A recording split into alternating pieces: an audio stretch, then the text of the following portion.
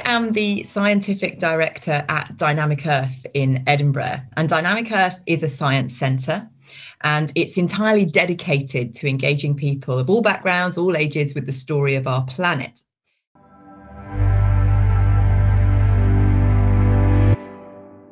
I'm still very much of the opinion now, as I was a decade ago, that the evidence for climate change is overwhelming. This is an ecological and human crisis that we need to address in our lifetime. But there has something that has changed significantly, actually, and that's my understanding of the role of the oceans. I'm a terrestrial scientist by training, and the ocean always felt a little bit separate, but that is absolutely not the case. The oceans in the climate system, they have already absorbed huge amounts of carbon dioxide over the past few decades. That in some ways has masked the effects of burning large quantities of fossil fuels.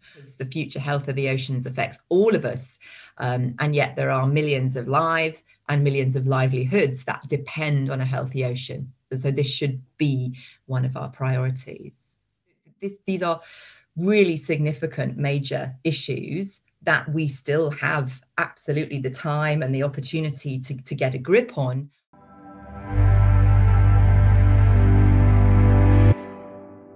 Well, my job in science communication is at that interface between the climate scientists and the public. So I'm not a climate scientist. I'm no longer active in environmental research, but I know a lot of people who are.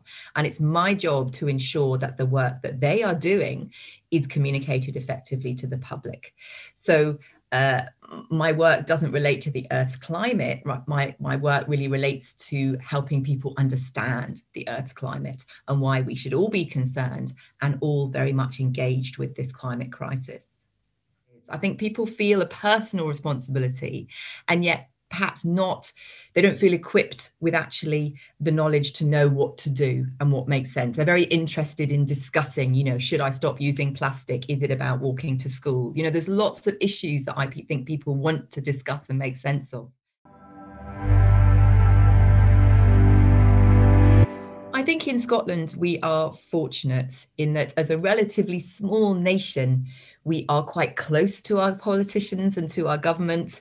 But I think there is a lot of opportunity in Scotland for people to be talking to their politicians and for the politicians to be talking to the scientists. In Scotland, we have very, very strong environmental science for a nation of our size. And I think, again, that's where we really benefit as a society. What I hope, of course, is that Scotland, with these the benefits of having that strong interconnectivity, hopefully that can be a kind of case study for other countries across the world.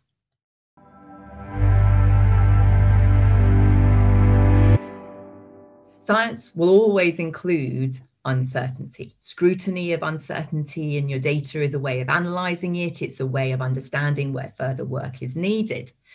But when you then talk in a more general layperson's terms, I think discussion of uncertainties can muddy the waters of what is now overwhelming scientific consensus about the trajectory and the causes and the impacts of the climate crisis. You've got uncertainty in the data, a layperson's understanding of what we mean by uncertainty, and then there's just a confusion at that interface. It's all about language and how you communicate.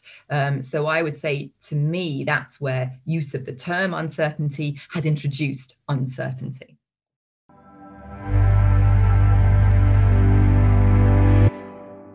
I hope that everyone will know about COP when it's going on and understand the significance and the importance of it.